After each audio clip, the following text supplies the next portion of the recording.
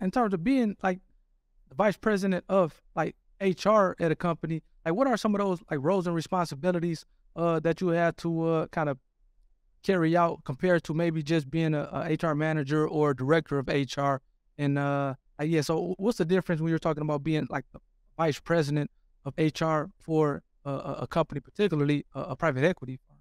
Yeah, so with the PE firm, like we had a lot of goals and targets that were centered around like the P&L, the profit and loss Yep. statement of the business. So like one of my goals was I had to save $500,000 on health insurance because we spent like $5 million at the one organization I worked at. So understanding that, so there was a lot more tie-in, I think, on the executive level role Gotcha. with the P&L and the business plan and the strategy. Yep. A lot of times, like when I was an HR manager for the 300 employees when I first got into HR, it was more about kind of like just the day-to-day stuff. Yep. And then as you grew, or as I've grown in my career, David, it's been more about the strategic.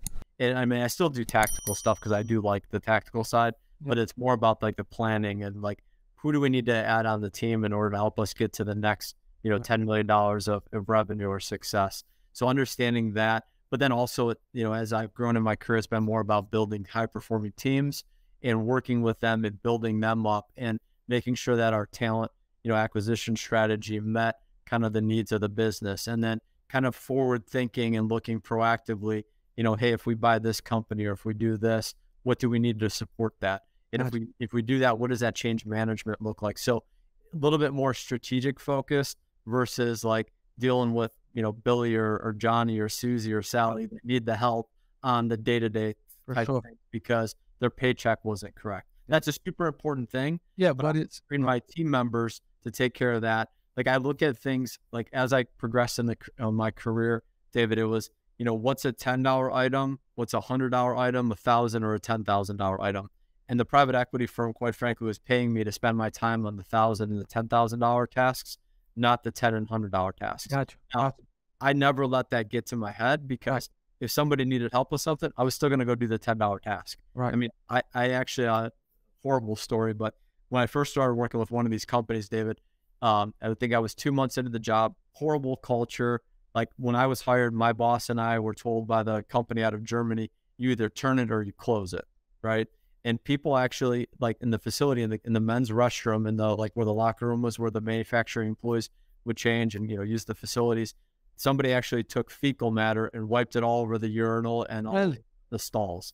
And rather than sit there and call maintenance or call the cleaning people and say, come clean it, like I just went and cleaned it. Really? I'm not going to have someone clean that. That's not fair to them. Yeah. And so that was a $10 or $100 kind of task. But I'm like, I'm going to get out of my ivory tower that everybody thought that maybe I was sitting in, and I'm going to go, do this and take care of it. Right? Was this when you were when you were a vice president or maybe? No, this is when I was a director of Okay, HR gotcha. Gotcha. Americas for a company that was international. Gotcha.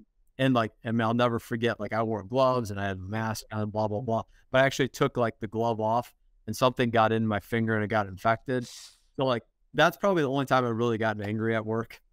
Because like we would do like employee, like town hall meetings every month and talk about status of the business and where are we going. And so that's another differentiator. I think as you grow in the HR ladder, like I would help lead those meetings and put together the slide deck and the presentations and talk to all the employees and the team members. I remember going to one of the town hall meetings. This was like right after it happened. I had like my finger was wrapped, bandages and gauze, and I was on an antibiotic. And I told people like, I don't know who did this, but like, you better own up to it. Cause like, I don't want to ever do this again. Like you can come talk to me privately, but like, let's be a man about it. And let's confess what we did wrong. Right. And if you're that unhappy, let's talk to me about what you want to do to leave the company. Like I was so angry. And so, someone ended up fessing up to it out of curiosity? No one did. No one did. And my boss, Kevin, he was the president of the